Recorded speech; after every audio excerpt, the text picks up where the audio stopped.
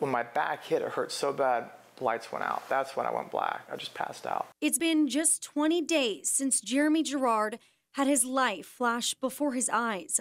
What started as a family skiing trip quickly turned to tragedy when Jeremy Garard, a 13-year combat veteran from Springfield, was critically injured in a skiing accident in Santa Fe, New Mexico.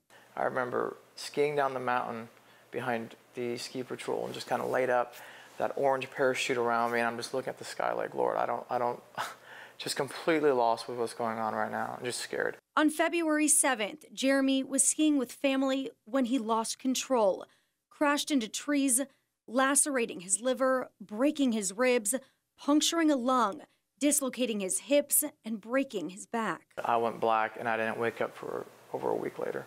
Day after day, doctors questioned Jeremy's fate. Would he live? Would he be brain dead? But miraculously, he woke up. He opened his eyes and he looked over at me. I was surprised, and I told him I loved him, and he nodded, and it was like this huge weight was just lifted, because this whole time we thought he was gone. Surgery after surgery, doctors wondered if he would ever walk again.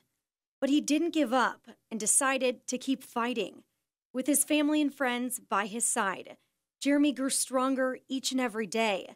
Now the question is not if he will ever walk again, it's just how soon. I've always been one who loves a challenge.